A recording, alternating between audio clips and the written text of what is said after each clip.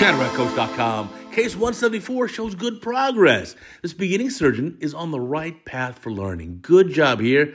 Let's see what we can improve. All right, let's watch the video here. You've got some prep here. Looks like surgeon sitting superiorly. Pretty good draping. Starting off with the main incision first. Okay. There you go. The main incision being made, hitting the limbal vessels a little bit of the anesthetic agent perhaps, some trypan blue dye. Yes, of course, we sped the video up here. Now, going inside here, let that dye work for a little bit. I like that idea. Wash it out. And now let's see the viscoelastic going inside the eye. Okay, pretty good. Few bubbles in there, no big deal. Let's see the rhexis. Forceps only. For case 174, that's a good idea. I like that you're doing it with just forceps. Nice technique here. You got the forceps that are marked off as well. Look at that pivoting. Pivoting is perfect here. That's what you want to do. Look, not hitting the side of the incisions, pivoting in the incision, getting a nice, good-sized rhexis. 5.5 millimeters are our goal. No baby rhexis. I like it. It's a nice-looking rhexis. Now, here you go. There's the paracentesis. And let's take a look here. A little hydrodissection, perhaps. And will the nucleus spin? I'm going to watch the video here for the first time with you. So, okay. Good hydrodissection, maybe. A little bit of spin. Squirt the cornea. Okay. Let's see a little more viscoelastic, perhaps. Just okay. Kind of creating some gaps there. Maybe you're going to chop it in the bag. That's a trick that some surgeons use. We're learning phaco chop.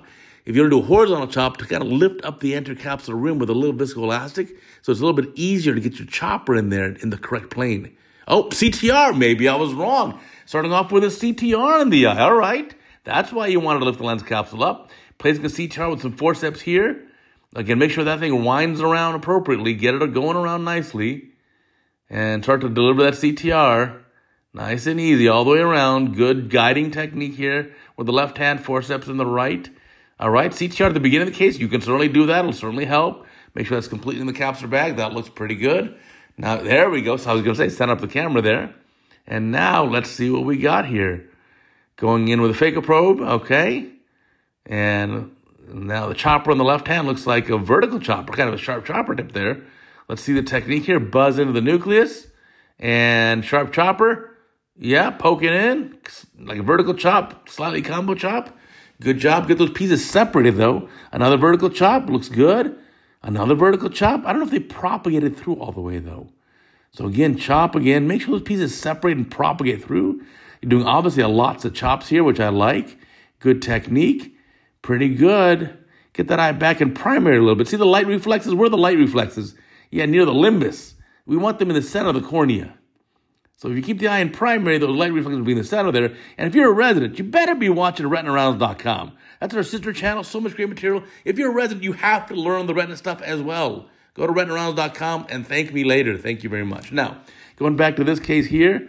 Now getting the nuclear pieces out. It's pretty good. A little bit of chemosis there from that incision. See how the con's all ballooned up?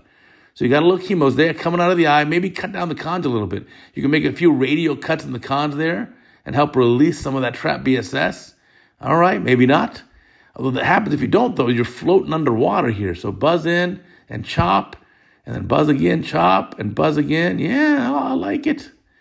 Nucleus coming down nicely. But see, now look at the conjunctiva. See the chemosis there? Pretty soon you're going to start pooling water on top of the cornea. You're going to lose your view.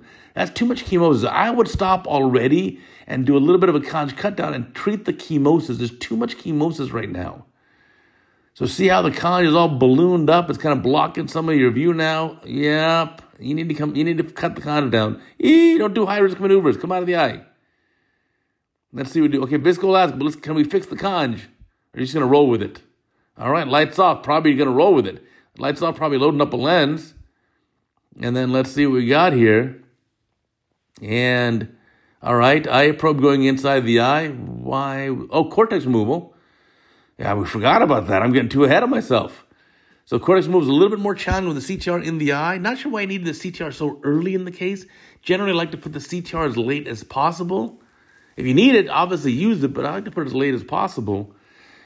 All right, now the bag's clean up. That's not a lot. Now you're underwater. See that? All that water there? You've got so much chemosis, it's creating a pool. The chemosis is the walls, and then the cornea is the floor of the pool. There we go. Now we're cutting the conj down. Do a couple more of those, and then, yeah, just get that conj decompressed. There we go. Using the back end, looks like a Wexel sponge. Get some of that fluid out. Yeah, much better. You definitely want to do that. You'll lose your view otherwise. Now let's see the lens going in. Looks like single piece acrylic. Well, which way is that haptic going? Hold on. I can hardly see those bubbles. Yeah, that looks like it's going upside down, no? That's upside down. Wait a minute. Hold on. What's that? If it looks like an S is stupid. We don't want that. I think it's upside down, buddy. Maybe, you agreed with me. Now you flip it back up. So listen, at 174, you've got reasonable skills. You should not be putting in upside down IOLs at 174 cases in. That's just kind of not excusable. You slow down a little bit. Take your time. You should have noticed the lens was going in upside down and fix that issue as it's being injected. You better be saying to yourself for the rest of your life, 7L rule. As the leading haptic goes in, 777, trailing haptic, LLL. I'm glad you caught it. You were able to flip it upside down, but sometimes remember, flipping in the eye is a dangerous thing too. You did pretty good. You got a lot to learn. Please leave your comments below. Let's help this young doctor become a better surgeon. And submit your video on CataractCoach.com. Click on the links and follow the directions exactly.